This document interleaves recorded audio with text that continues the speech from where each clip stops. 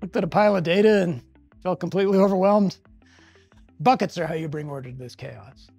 Buckets group your documents by something in common. Number ranges, matching string, windows of time. Almost anything is possible. You want to group those cards by suit? That's bucketing. Cards by values? Still bucketing. By both? That's a bucket in a bucket, a nested aggregation. In real-world data, this lets you see hourly traffic spikes, break down your sales by region, group your logs by error code.